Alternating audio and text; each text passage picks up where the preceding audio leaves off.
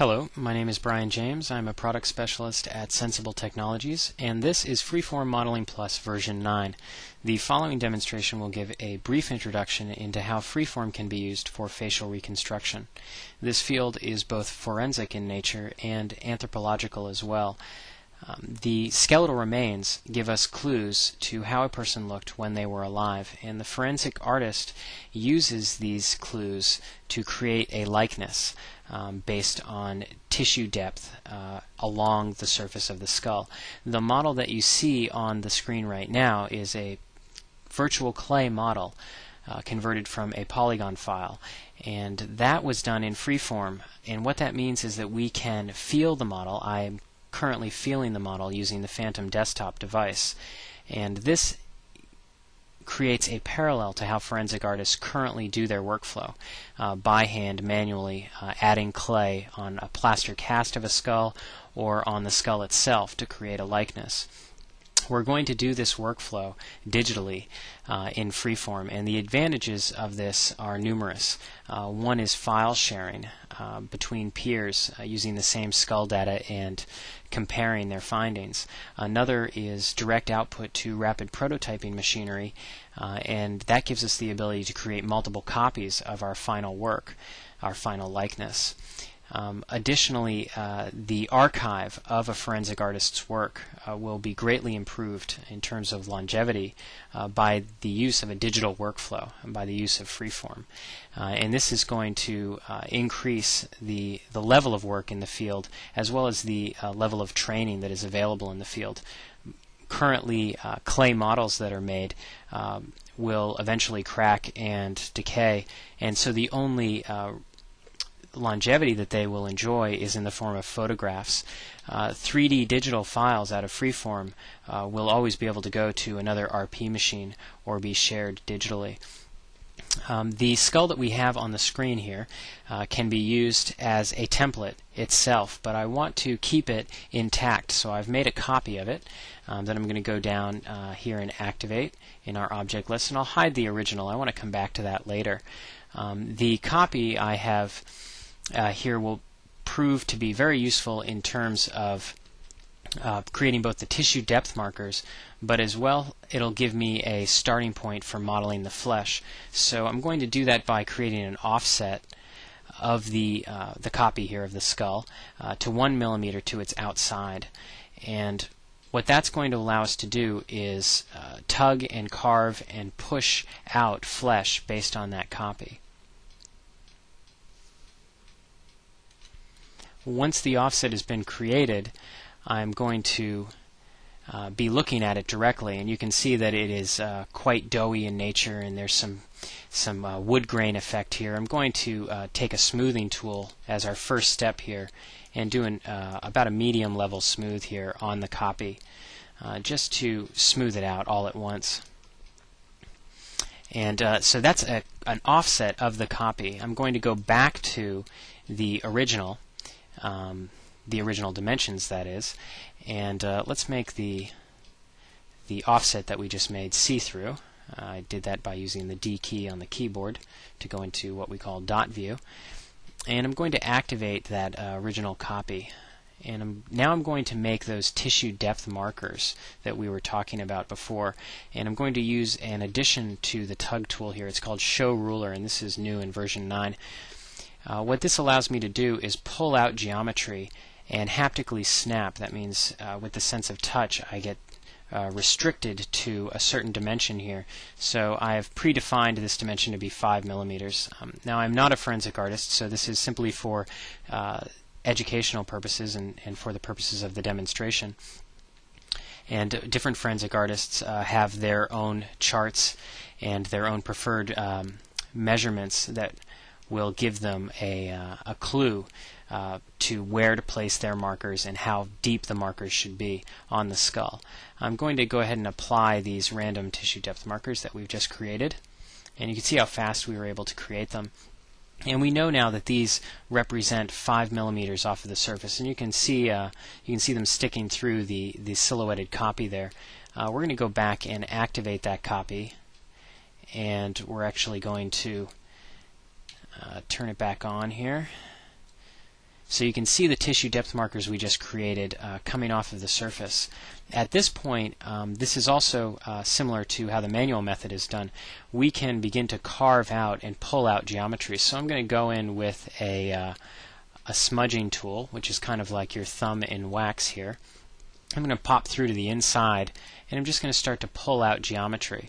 And you can see I can use that marker as a template as I move along. And so I know when to stop as I'm going along.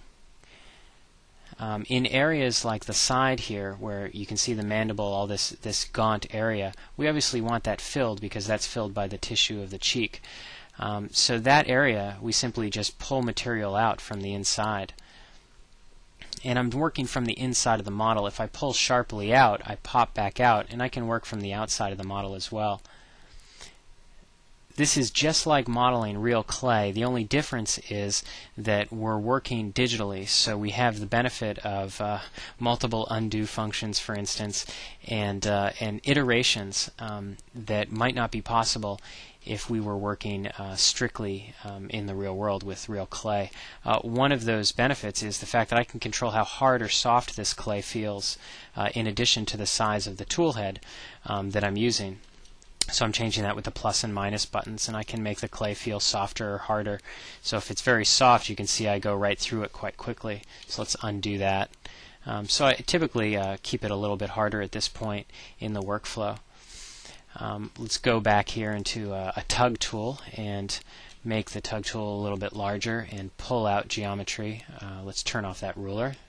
So we can toggle off the ruler, and you see that we get more freedom over the movement of that tug tool.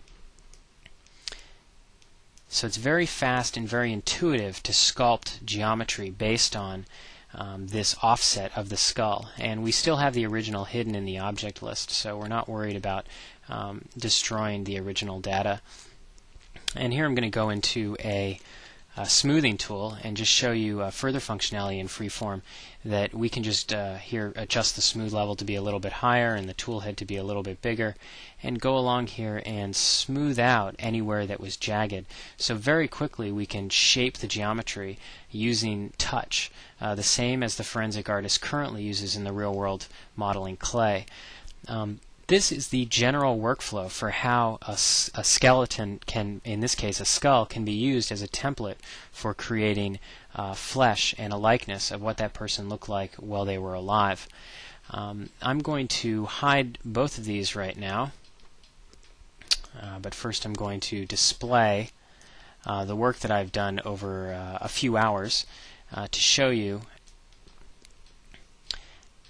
the possibility of freeform given this method. So here I'm going to just hide the tissue depth markers there for a second. And there we have the head, and let's show the original as well, so that I can make the head that I have modeled based on this skull, this male figure here. I'm going to make him see-through so that you can see the skull beneath. Right now I'm going to show you a huge benefit to using Freeform for facial reconstruction, and it's similar to those tissue depth markers that we were just talking about. And that's that I have a ruler tool, and here I'm specifying piece-to-piece measurement. Anywhere I touch the active piece of clay, I get a ruler that shoots down, and I'll just rotate around here so you can see, a ruler that shoots down to the underlying piece of clay, in this case the skull, and it gives me a readout in millimeters. So this is tissue depth markers over the entire skull. As you model, you can run the ruler along and check against your tissue depth charts to see how you're doing. You'll see as we go along the cheek here that we begin to get much larger depth of tissue where the muscles are along the mandible. And when we come right under the bottom lip here, and also right on the zygomatic bone here, we see that we're getting very close to the actual skull. If you feel your forehead, you see there's not much there as well. So those dimensions can be used as guidelines using this piece-to-piece ruler measurement tool. And that's essentially the workflow that can be utilized in forensic facial reconstruction. What I want to do now is open up a version of the file that has a cutaway view, and what that's going to show you is the underlying skull as well as the modeled head. I believe in this view here I had finished some hair as well, and you can see here that this could be exported as one polygon file and printed out for training purposes as well as forensic files. This is something that I haven't seen currently in the field. If you had a split view, for instance, there are additional tools that we could use to model an even more accurate likeness in Freeform Modeling Plus, and one of those is the use of color. Here, if we bring up a painting tool, and let's get a nice even flesh tone here, or something for the lips rather. Let's do something a little bit pink, and we'll say OK. We can go to these lips here, and using an airbrush tool you can see that there's a little circle here that is displayed. So using the plus button I can make that larger, and I'm physically just airbrushing paint onto the surface of the model. This could be exported as a PLY file or a ZCP file, the ZCorp file format, and those file formats hold color data, so you could actually print out 3D versions of your painted likeness as well as hair. So if we go in here and choose a brown just off the standard palette here, right there, that'll be good. We can go up and use that same technique to paint hair. So very quickly and easily we can add color to this model, which is going to improve the likeliness that it would be recognized by a surviving loved one, or that it is looked at as a realistic representation of the person that the skull is the remains of. So you can see there's a lot of functionality for Freeform in facial reconstruction, and that was Freeform Modeling Plus version 9. Thank you.